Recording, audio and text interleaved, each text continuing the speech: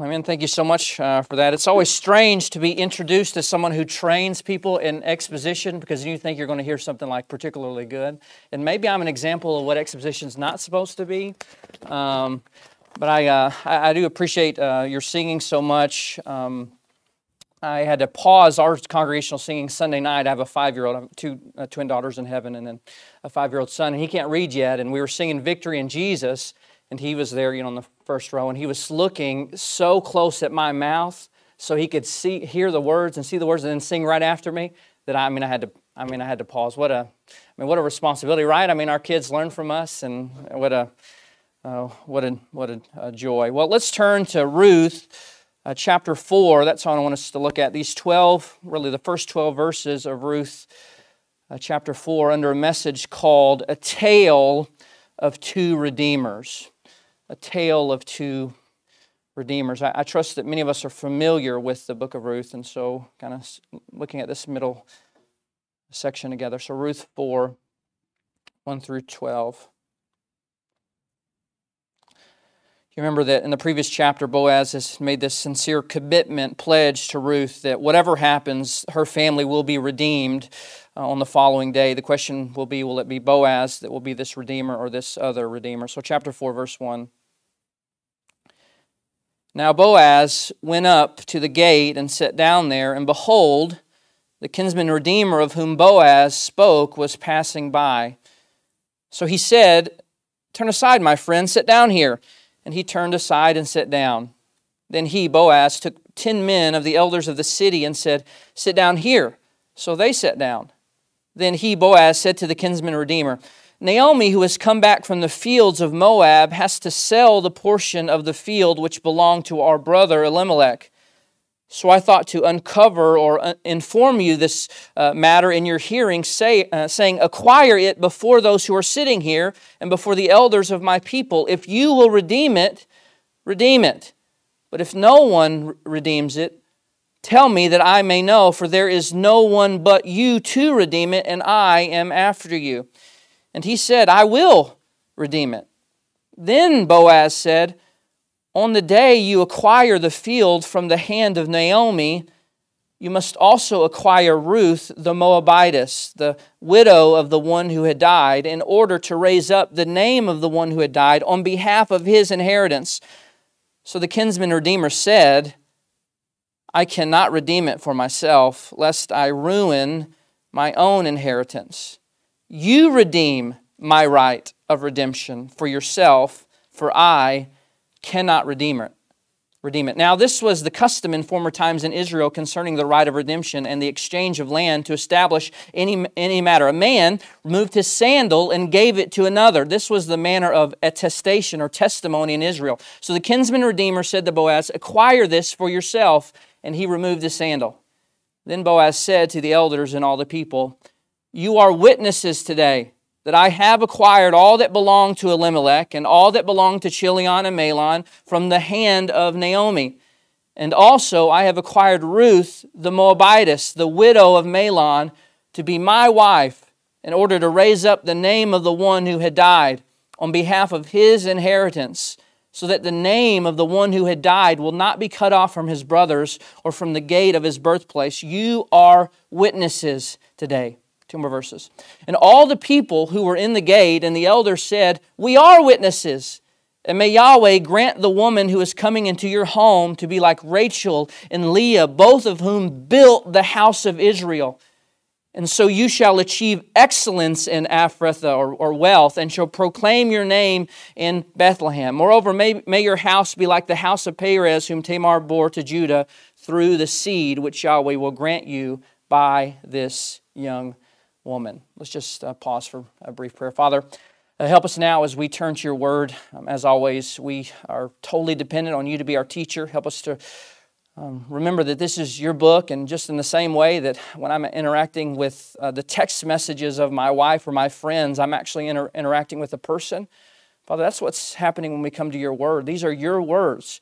So help us to be changed by it. Father, we delight to know that that's how your plans and your purposes come to fruition through the interaction of your powerful word to needy people, that we might be changed.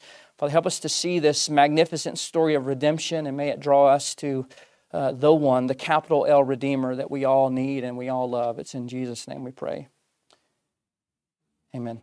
You know, it's not hard to see why Ruth is such a well-known and well-loved book. I think it might be maybe the most well-known and well-loved book of the Old Testament, probably because it's so short and it's masterfully written. It tells a compelling story. It has one of the most compelling themes known to fallen man, the theme of redemption. You know, that word, the redeem, or a form of that word, occurs 23 times in this little book, chiefly in the little section that we're looking at today, that word redeem or redeemer, depending on how your translation translates that kinsman redeemer figure in the book. We love stories of redemption, don't we? Aren't we drawn to them? I mean, from Darth Vader sacrificing his life to save Luke, from the Grinch, who literally had a heart change. I think about Severus Snape and his secret commitment to protect Harry. But perhaps one of the most enduring examples of redemption in literature was Victor Hugo's Jean Valjean in the movie Les Mis, which I say because I can't pronounce the actual work. And I was struck by reading Victor Hugo's appeal to his publisher to really follow through on the commitment to publish that book, because as you know, Les Mis is such a massive novel, 655,478 words in the original French. And the publisher is basically saying, how are people going to buy this huge book? How are they going to read this huge book? And here's what he said. Listen to his words. I think this is so powerful. Here's what Victor Hugo said. I don't know whether it will be read by everyone, but it is meant for everyone. It addresses England as well as Spain, Italy as well as France, Germany as well as Ireland, the republics that harbor slaves as well as the empires that have serfs. Social problems go beyond frontiers. Humankind's wounds, those huge sores that litter the world, they do not stop at the blue and red lines drawn on our maps. So wherever men go in ignorance or despair, wherever women sell themselves for bread, wherever children lack a book to learn from or a warm hearth, Les Mis knocks at the door and says, open up. I am here for you. I mean, isn't that powerful? Open up. I am here for you. That is the call of redemption, is it not, for all who have ears to hear? Open up, Obadiah. I'm here for you. Open up. I am here for you. That's the call of Boaz to Ruth and Naomi in this powerful little book and their pitiful little position. It's also the call of Christ to us. Now, if you look down at the section before us, I think these 12 verses in Ruth are the most overlooked part of this most well-known story.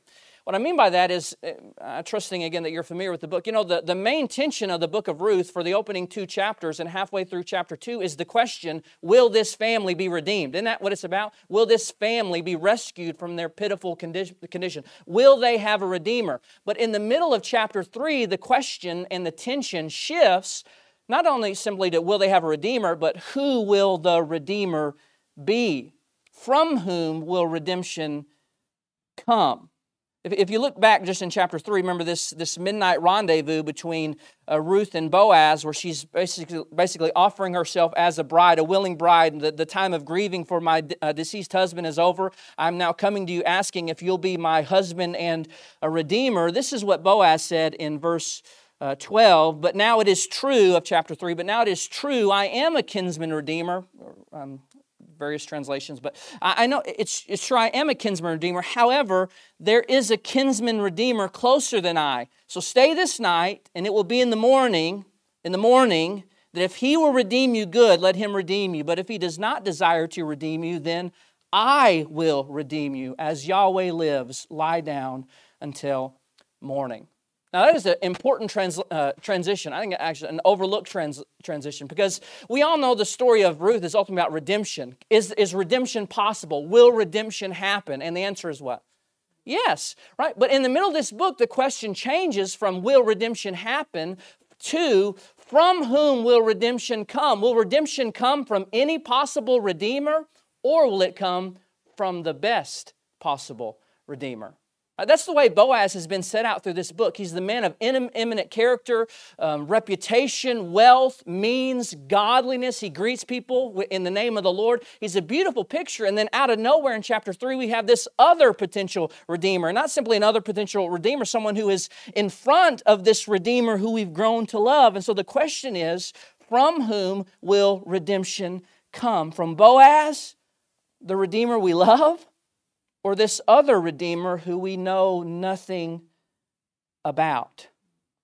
Now, if you look down, there are three scenes that unfold in these 12 verses, three movements to our story that focus on the actions of Boaz. And so that'll be our outline. And we think about this picture of Boaz, how it pushes us forward, because I think this book is preparatory for our capital L Redeemer, the Redeemer, the Lord Jesus. But look at scene 1. This is verses 1 and 2. Boaz initiates the process of redemption.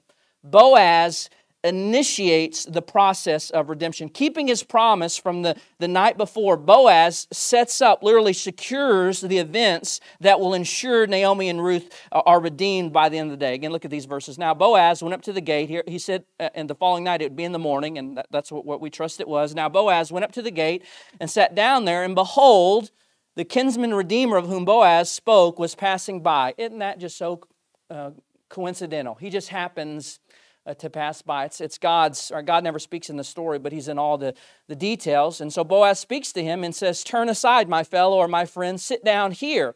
And in his reputation and character and influence, the man listens and sits down. Then he, Boaz, took 10 men of the elders of the city, the people of official status and ruling opinion and authority. He gets 10 of those men and said, "Sit down here." So they sat down. Boaz initiates the process of redemption. Now, there are three essential elements of the redeeming process. Someone who needs to be redeemed, a willing redeemer, and witnesses. Okay, is everybody tracking with me? Too complicated? You want me to get a marker and draw it out on this board? Yeah, no, you need a family that needs to be redeemed. You need a redeemer, and then you need witnesses to officiate this act of redemption. Now, we know we have the family that obviously needs to be redeemed. Ruth, in the events of the previous night, revealed that she wants to be redeemed, and we know that Boaz has pledged to be a redeemer if this other guy turns down. The only thing they need is who will be the sure redeemer and the witnesses, and that's what Boaz is doing in these first two verses in a very speedily, quickly manner. Now, you don't have to turn here with me. You might if you're, proficient in the Old Testament. There are two key Old Testament passages that kind of undergird what's happening here for our clarity, and that's Deuteronomy 25 and Leviticus 25. You can turn there. You can write them on your notes. I'll read the passages for you. But you can't really understand what's going to take place in this conversation and the unfolding verses ahead without considering the background of these two passages. Deuteronomy 25, 5 through 10, and Leviticus 25, 13 through 17. But here's Deuteronomy 25, 5 through 10. And it's speaking of the Old Testament practice of Levirate marriage, the custom of making sure family lines always had a descendant to possess and maintain the land that was allotted at the time of Joshua. So this is Deuteronomy 25, 5. Now, when brothers live together and one of them dies and has no son, the wife of the deceased shall not be married outside the family, outside this particular initial line, to a strange man. Her husband's brother shall go into her and take her to himself as wife and perform the duty of a husband's brother to her. And it shall be, and this is the most important part of this section, it shall be that the firstborn whom she bears shall assume the name of his dead brother, so that his name, the dead brother's name, will not be blotted out, forgotten, lost in the history of Israel. But if the man does not desire to take his brother's wife, then his brother's wife shall go to the gate to the elders and say, "My husband's brother refuses to establish a name for his brother in Israel. He's not willing to perform the duty of a husband's brother to me." Then the elders of the city shall summon him, and they speak to him. They're trying to talk him into his responsibility and opportunity here. And if he persists and says, "I do not desire to take her," right? They're not going to force him. Well, then his brother's wife shall come to him in the sight of the elders. Here it is, pull his sandal off his foot, spit in his face, and she shall declare, "Thus it is done to the man who does not build up his brother's house.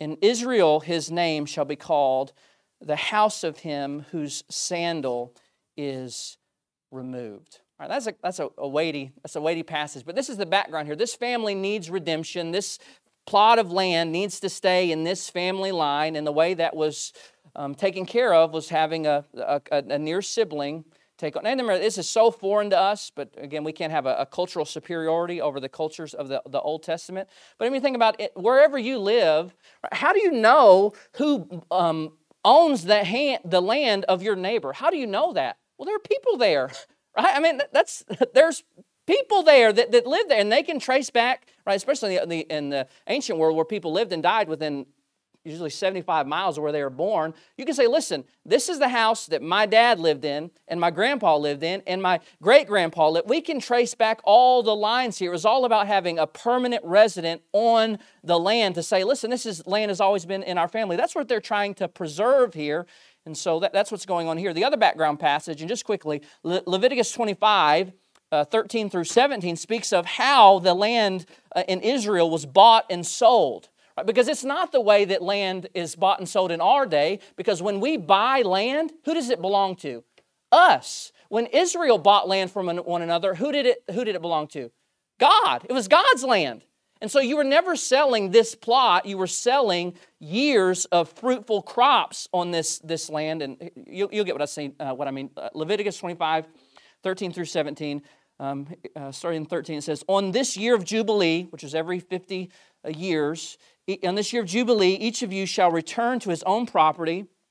There was basically, was Jubilee 50 years or 500 years? I just did this off the top of my head. Okay, I was having questions in my mind in this book. So 50 years, each shall return to his own property. His own property is basically a land reset. Here's the line. If you make a sale, moreover, to your friend, or buy from your friend's hand, you shall not wrong one another. Corresponding to the number of years after the Jubilee, you shall buy from your friend. He is to sell you according to the number of years of crops. In proportion to the extent of the years, you shall increase its price. And in proportion to the fewness of the years, you shall diminish its price. For it is a number of crops he's selling you. So you shall not wrong one another, but you shall fear your God, for I am the Lord your God. I am Yahweh your God. And so when Naomi here is offering to sell the land, she's selling a number of crops. How many crops are going to go, which will sustain her family in the meantime. And regardless of how close she is to this 50 years, what's going to happen when the 50-year line comes? It's going to go back to her. And if she's still in a state of need, what can she do again? She can lease out her land. Again, that's what's going to happen in this story. Because of her great need, their great need, Naomi is selling Elimelech's ancestral property in the meantime. Now, what I want to emphasize, and we're spending longer here on these two verses than we will the rest of the passage, so don't be discouraged. But what I want to emphasize is how Boaz is so clearly the initiator of this process, isn't he? Especially if you're going to talk about, I think the heart of this passage is the contrast between this other Redeemer and Boaz. I mean, the contrast starts here. One Redeemer is doing everything necessary to make sure what takes place. Redemption. Right? He's in the morning, he's saying, hey, can you sit here for a minute? And he's going to find the 10 elders, official rulers, witnesses for this. Says, hey, you guys, can you come with me for a second? You sit here. He's initiating the process of redemption. What is this other Redeemer doing? He is in the primary position of a Redeemer, but what is he doing in the background to ensure the well-being of this family? Nothing. He's just going about his day. He just happens to be going through the gate at the right time. What I love about this passage is it portrays to us Boaz's, his eagerness, his initiative to make sure redemption happens for this needy family. He's not described as a reluctant Redeemer, as a hesitant Redeemer, not even as a Redeemer who's willing to put it off. He's a Redeemer who takes the initiative, who ensures that redemption will take place. Who does this remind you of? Remember, Brian Chappell says in Christ-centered preaching, when we're reading the Old Testament, you have to remember it's a part of one big story. Every individual story is a part of a bigger story. And so there's messianic prophecies about Christ. There is patterns that reveal Christ. But the biggest picture is it's preparing us for Christ. It's preparing us for the redemption that we're going to have in Him. Ephesians 1, 7 and 8. In Him, in Christ, we have redemption through His blood, the forgiveness of our trespasses, according to the riches of His grace, which He lavished on us. You say, well, Brother Josh, I think you're way too strong with this Christ connection stuff and trying to say Yahweh or Boaz is a redeemer that's like Jesus in here. No, that's the way the storyline works. You remember when Ruth and Naomi come back in their destitution, and she says, Yahweh I went out full. He brought me back empty. The next day or so, Ruth is in Boaz's field, and she's working very hard, and she has this conversation with Boaz. And what does Boaz say to her? He says, "May Yahweh, may you find peace, rest under Yahweh's wings, which you fled for refuge. May you find rest in Yahweh's wings." And then you remember the conversation at the threshing floor at midnight? What does Ruth say to Boaz? You cover me with your wings. You be the representative of Yahweh in my life. And that's why we read it, this initiative-making Redeemer. I mean, it's what I sang last night with my son. Oh, victory in Jesus, my Savior forever. He sought me, and He bought me with His redeeming blood. He loved me ere I knew Him, and all my love is due Him. He plunged me to victory beneath the cleansing flood. Loved ones, this is the start of the contrast between Boaz's actions and the actions of this other potential Redeemer. One is totally active, one is totally passive. One is actively seeking a family's well-being and their redemption. The other one is simply going about his day. That brings us to number 2, the second movement, the second scene, actually the most important scene in this unfolding story. Not only does Boaz initiate the process of redemption, but notice Boaz accepts the cost of redemption. He accepts it, which is the contrast between this other Redeemer. This is verses 3 through 10. Now, with the background of Deuteronomy 25 and Leviticus 25, let's read this passage slower so we can kind of fill in the pieces in the background with that cultural data. Verse 3, so this is going to Boaz accepting the cost of redemption in contrast to this other Redeemer. Then he said, Boaz said, the kinsman Redeemer, Naomi, who has come back from the fields of Moab, has to sell the portion of the field which belonged to our brother Elimelech. So however close we are to this 50-year Jubilee mark, she's selling the crops so that she can have sustenance for herself until that time comes and the land goes back to her. Verse 4, so I thought to reveal this matter in your hearing, saying, acquire it, you buy it, you possess it before those who are sitting here in official way, before the elders of my people. If you will redeem it, redeem it. But if no one redeems it, tell me that I may know, for there's no one to redeem it but you, and I am after you. And he said, I will redeem it. I'll take on the initial cost of this purchase. I'll do it, right? Now, he has a lot of benefits to do it. Why? Because he's not buying a piece of land in perpetuity. He's buying it for a certain number of years. It's got a lot of potential to increase his wealth, right? Doesn't it not? All this land, the produce of this land will enrich his family, enrich his inheritance, will enrich his name. He initially says, I will redeem it. But then the change happens, verse 5. Then Boaz said, after this man already has expressed his absolute willingness to redeem this land. Then Boaz says, listen, on the day you acquire the field, right, you don't just get a piece of property that has years of fruitfulness. No, on the day you acquire the field from the hand of Naomi, you must also acquire Ruth the Moabitess, the widow of the one who had died, in order to raise up the name of the one who had died on behalf of his inheritance. So it's not just an opportunity here that you're assuming for yourself, unnamed Redeemer. It's a responsibility. Not only we have to care for aging Naomi in her widow years, which is going to be what you're doing with the money that you give her and then whatever she needs, but you're also getting this young woman who's not just any one young woman. She's Ruth the Moabitess. the wife of the one who died. And this changes things, does it not? Does the man say, oh, sure, that's not a big deal. I would be glad to take this opportunity, this response. No, verse 6, which is the key verse of this section. So the kinsman redeemer said, now that he knows the full details of this transaction, the kinsman redeemer said, I cannot redeem it for myself. I'll just pause there. My translation has kinsman in italics because the translator is putting in there for our help. But literally, here's how it reads in the Hebrew. So the redeemer said, I cannot redeem it. The Redeemer said, I cannot redeem it. Now, what's wrong with that statement? That's what Redeemers do, right? Now, it's not simply about being in a position of redemption. You have to be in a position to be a Redeemer positionally, with your status officially. But it's not simply about being in a position to redeem somebody. You also have to be willing to do it. Willing to do it.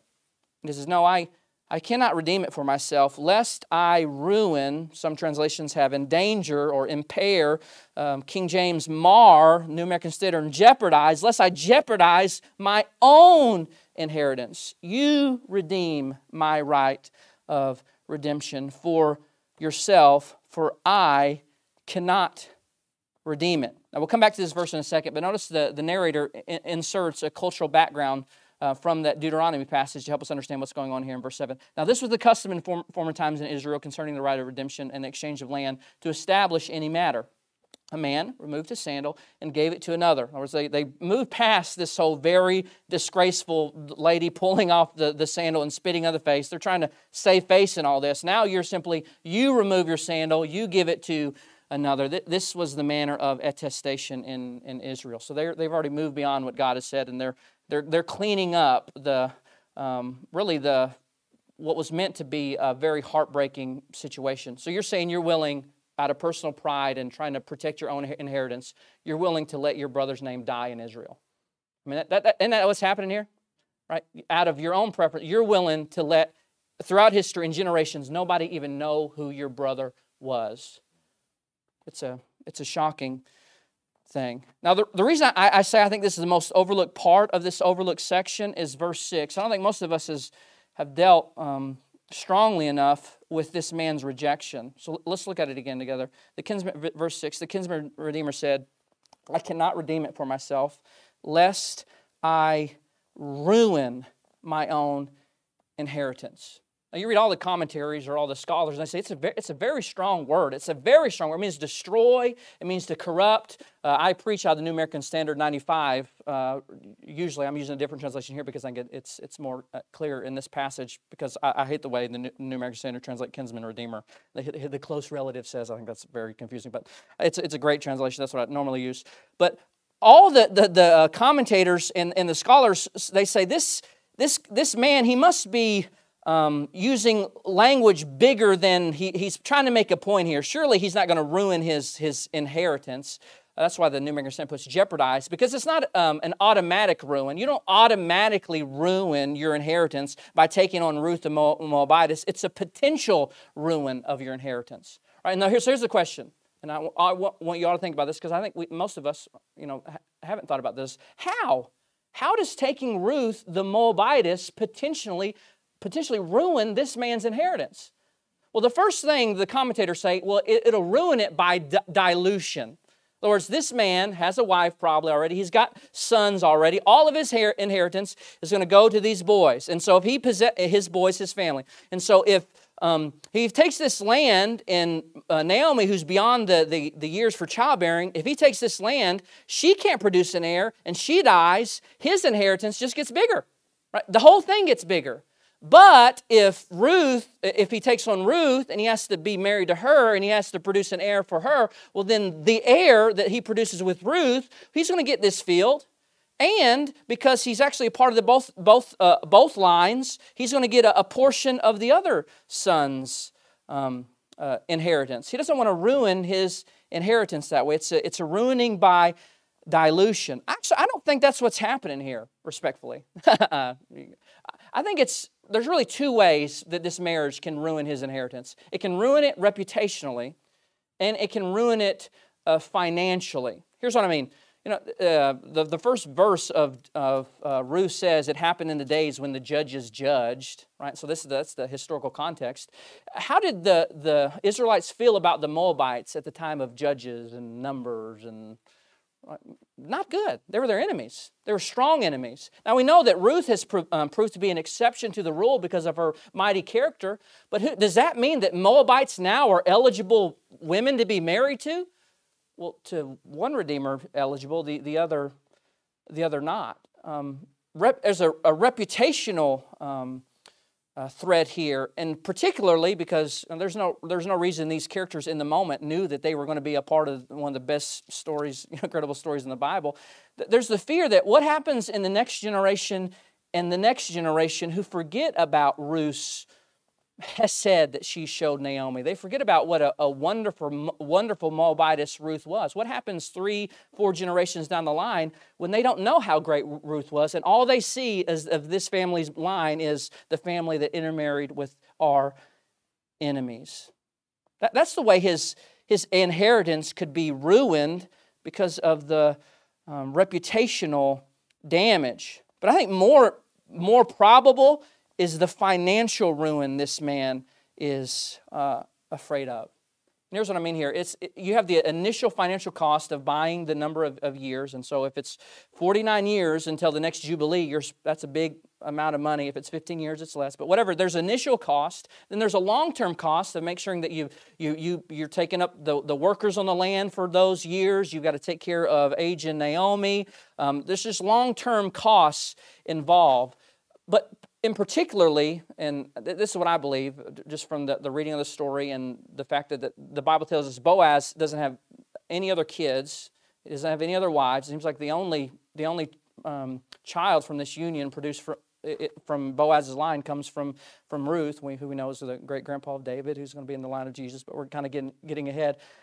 The way it could really ruin a line is that if you were not married and you had all this inheritance that you got from your parents, and now you have the opportunity and responsibility to step in for your dead brother, your dead kinsman, and take on his wife, and you produce an heir through her. The first heir will get everything of your brother's, but what if she doesn't have any more kids?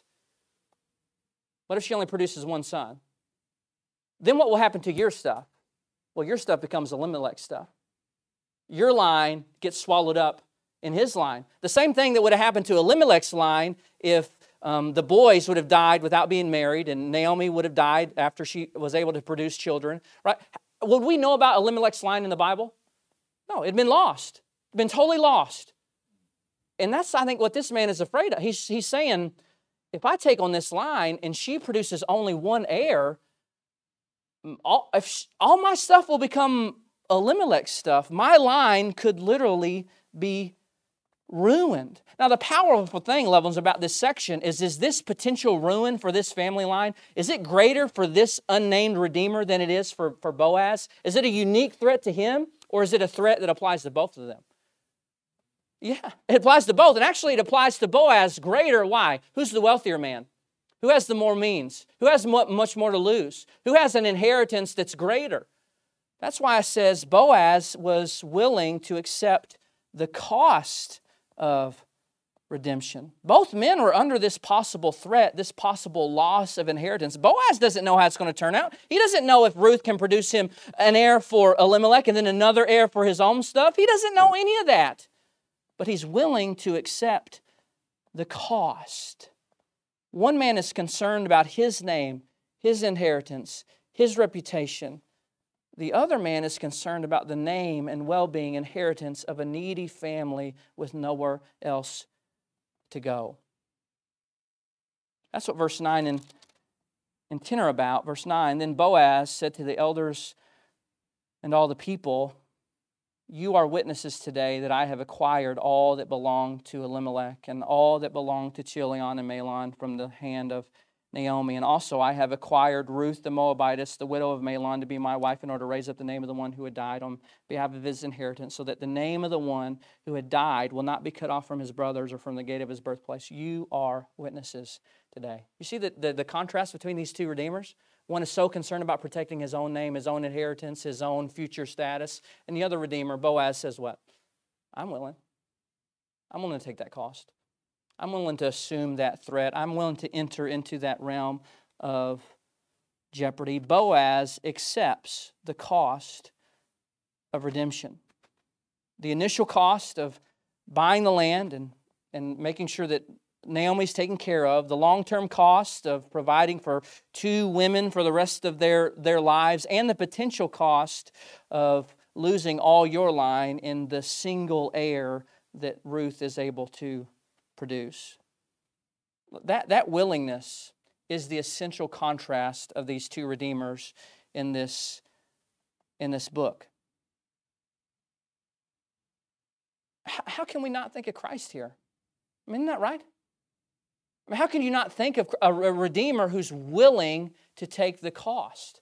I mean, that's what the book has been doing. It's been setting Boaz up as a Yahweh-like figure. He's supposed to be a type of the compassion and the hesed and the redemption and the love that comes from Yahweh. And this redeemer in this human man is a redeemer willing to take the cost of redemption, even though he doesn't know how it's going to turn out. Loved ones, does Jesus know the cost of redemption? It's not a potential cost. Jesus knew that it would cost him what? His life.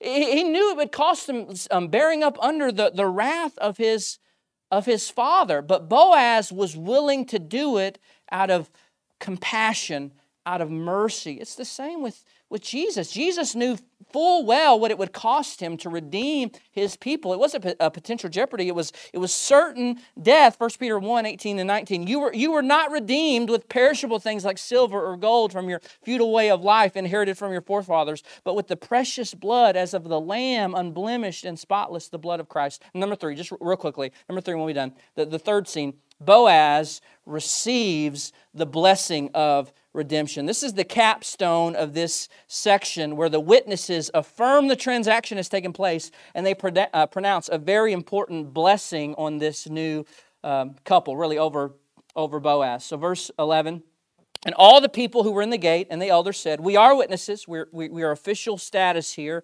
May Yahweh, and this is the total opposite of what this other redeemer feared. So it's a blessing that what this other redeemer feared would not come to pass for Boaz, but the opposite would be true. May Yahweh grant the woman who is coming into your life, in your home, be like Rachel and Leah. Right? How many children came from that union?